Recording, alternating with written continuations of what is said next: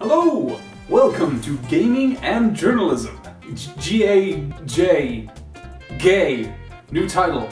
But, yeah, we're gonna talk about the Nintendo Direct. The fuck is this? Hold on, what the fuck is this?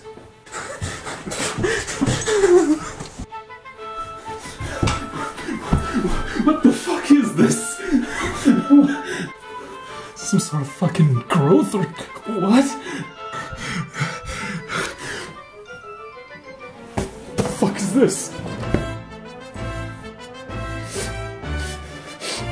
Milady?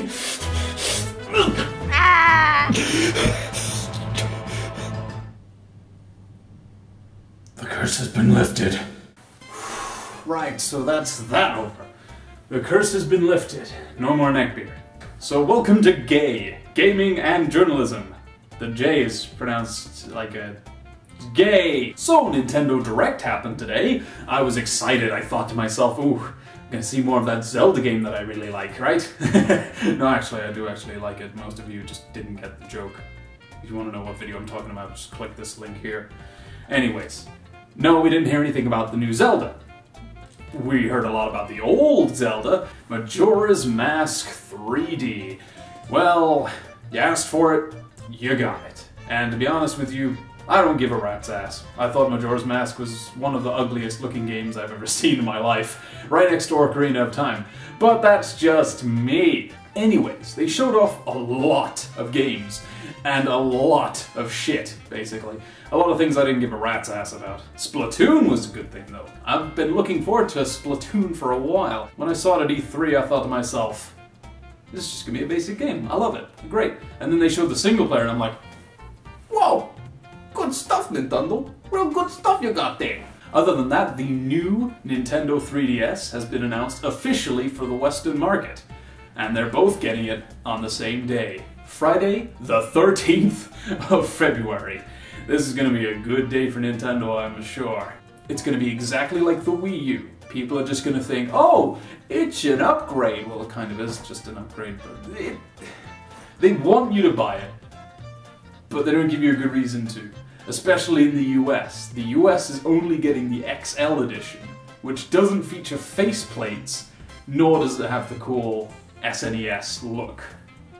But Europe, on the other hand, we get them both. And I'm gonna pre-order my normal new 3DS. The small one. And they showed off a bit about amiibos. There's some new amiibos. I'm looking forward to getting a Pac-Man one, but then I sort of realized, oh wait, they're not gonna be doing much with amiibos from now on, are they? They showed off what would change the way you would use amiibos. Mario Party 10. Wow. A small board with static characters, and here's the kicker. If you want to use an amiibo from your Smash Brothers saves, forget it! You have to wipe the data. Apparently this was already known when amiibos were announced, but in one way or the other, I didn't pay attention to that. I just think it makes amiibos a bit less worthwhile.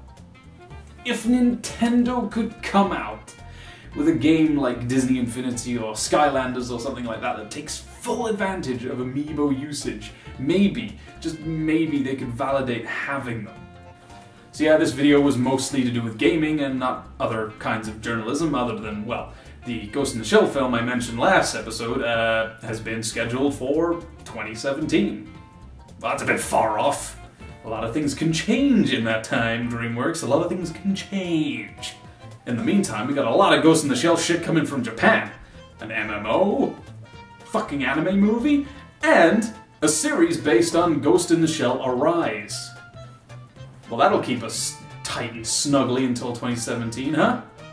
So yeah, the fact that Nintendo didn't really say much in their Nintendo Direct sort of hints towards a bit more information at E3. We always wait for E3, and I'll be there. Not at E3, but I'll be here. I'll make a video of it. Yeah. Just, about 5 months away. Like, comment, subscribe.